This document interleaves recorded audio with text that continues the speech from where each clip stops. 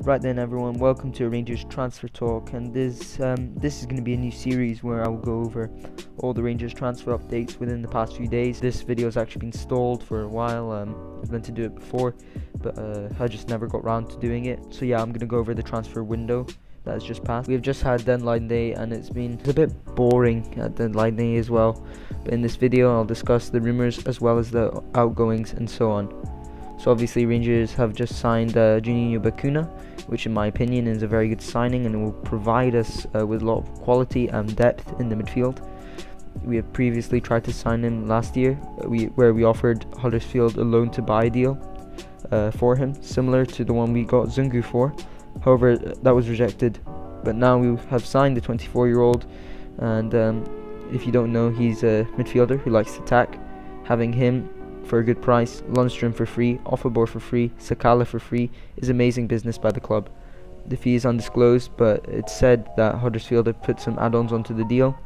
As I'm recording this, actually, the terms have just been revealed, as Bacuna joins on a 2-year deal, but we did not pay any money up front, as all Huddersfield will get from Rangers is just appearance bonuses and sell-ons, with £2 million in add-ons altogether. A fully fit Sakala will be pacey, scoring goals up top. He'll be the copper bullet, and ofoborh will become a beast when he's back and ready to play away from his heart issues.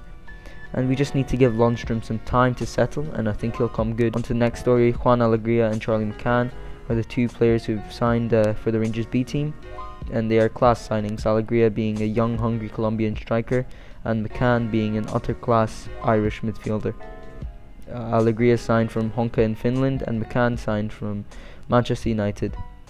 Two Hibs players were linked with Rangers on deadline day.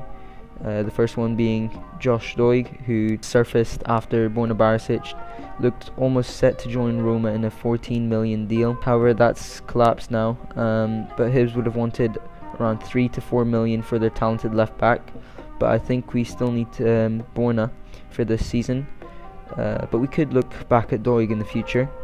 The other Hibs player is a player that we've been linked with for a while, and it's Kevin Nisbet. We were linked with a late £4.5 million move, deadline day swoop for the striker, but it never happened. Staying in Scotland, well actually not in Scotland anymore, but our next target would be Ali McCann, who has since signed for Preston in the Championship for £1.2 million, but was previously heavily linked with Rangers. He is a young Northern Irish midfielder who used to play for St Johnstone. I think he would have been a good signing, but it is what it is. Rangers were linked with Troy Deeney as well, as his agent had a picture outside of Ibrox on his Instagram, but Deeney has now since signed for Birmingham. Now, this one is just a rumour that annoys me now because we didn't sign him, and it's of course Mohamed Bayo, who is a very, very heavily linked with an Ibrox switch on deadline day, especially when he tweeted eye emojis on Twitter. He would have been a loan signing to buy with a £1 million loan fee, but we would later pay £5.5 million. He's a big Ghanaian striker who plays for Claremont Foot. He is now set to sign a new deal with his club. What a signing he could have been. Mirko Ivanic is a player who was linked with Rangers recently in a £3 million move. He is a 27-year-old Montenegrin midfielder, and he is an attacking midfielder. He currently plays for Serbia and Red Star Belgrade in Serbia. He has been linked with a new contract with his club, and since we signed Juninho Bacuna, I don't think this is gonna happen anymore, and there wasn't even much truth in the deal anyways. Compared to other seasons, Rangers have been rather quiet in the window, but the one that's been ongoing is with Joey Veerman, and now I don't think we have the money to sign him, and there wouldn't be space in the team for him, which is sad news.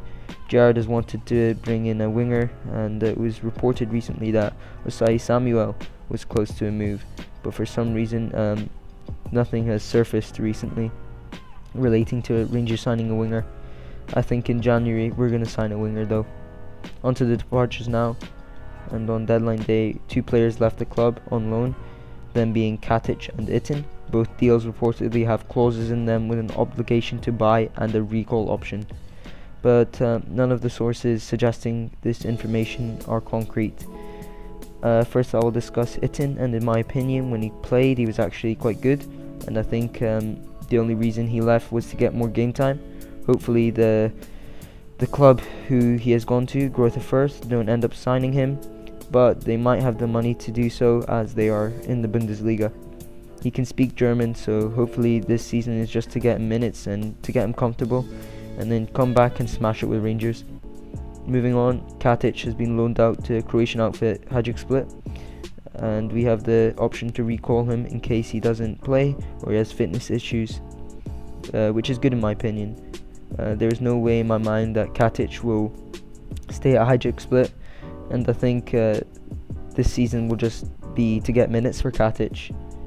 Meanwhile, two players permanently left, them being Jordan Jones and George Edmondson, with Jordan Jones going to Wigan and George Edmondson who went to Ipswich.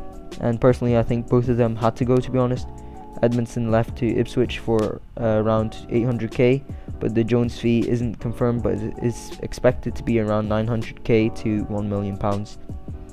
We got rid of Murphy for free to Hibs, Jamie Barjonas to Celtic Hearts for free, and we didn't keep Greg Stewart as he became a free agent. We didn't keep Bongani Zungu either after his loan spell at Ibrox. We loaned out Glenn Middleton to St Johnstone. Again, we loaned out Jake Hasty to Partick Thistle. We loaned out Ben Williamson to Livingston. We loaned James Maxwell out to Ayr. We loaned Lewis Mayo to Partick Thistle, and James McPake went to Morecambe, and finally Kai Kennedy went out to Dunfermline. Now, there were some utter horrible rumours that suggesting that Rangers youngster Nathan Patterson was going to Everton in a £5 million transfer, and then they apparently made another £8 million bid after the first one was rejected, as Everton apparently made a big bid for our amazing talented young right back. Gerrard, he said actually that there's no truth in this deal. He hasn't received any information. To his knowledge, the bid wasn't made. It is also being claimed that Liverpool have joined the race for his signature, as they will try to attempt to beat their Merseyside rivals to his signature. But to be honest, Patterson will probably stay with us, as no team will offer the money and the right money that Gerrard wants for him. Borna Barisic was linked with a move to Roma after he almost made it clear he was leaving, after he cried after beating Celtic, symbolising he was leaving Rangers. Roma were the team set to sign him, but they only inquired about him, not actually putting in a bid. Also, I think we'll see some loan departures in January. The likes of Robbie McCrory, Stephen Kelly might go out on loan, whilst in terms of players departing permanently, I think Barker definitely has to go. He is nowhere near good enough for our squad. There's been rumours that clubs in England are interested in him too, but the reason why they don't want to sign him is because his wages are too much. I think Kelly should go out on loan in England to play a different style more suited to his game instead of the rough, tough Scottish football. Robbie McCrory should go out on loan to a club in Scotland to get the experience against teams in our league. And to be honest, I forgot Andy Firth, and he should definitely leave the club, but I don't think many clubs will put in offers for him, so he'll probably just leave at the end of his contract. So that's it. Before I let you guys go, don't forget to like and subscribe for more quality content.